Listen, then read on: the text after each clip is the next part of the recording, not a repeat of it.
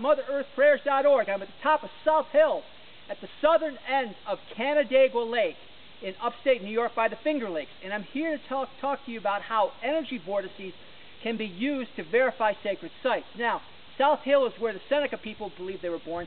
Before then, the Hopewell Adena built many stone mounds. Some of them you can see, the leaves cover them not so well. It's tough to see this time. But anyway, what has happened is an energy vortex is formed here. And I say, which way is the cosmic prana going? But when I come over here, you can see that it's going in this direction. All of it's around here because an energy vortex of cosmic prana is formed.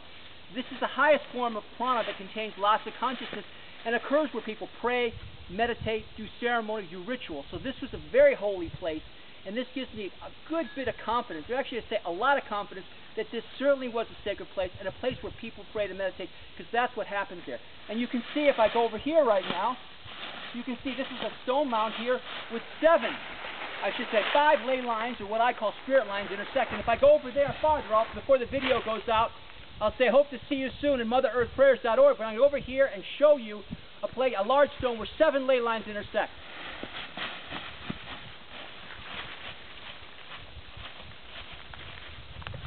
Here it is, folks. Hope to see you soon. God bless.